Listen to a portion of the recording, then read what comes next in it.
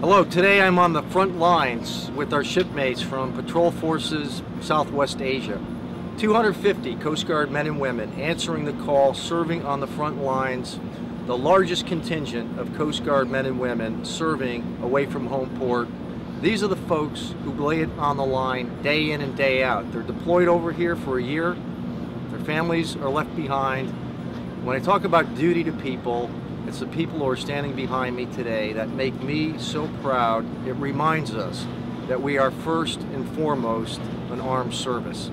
And we reach out to our many friends and families who cannot be with us for our Christmas holidays right around the corner. We say to you, Happy Holidays!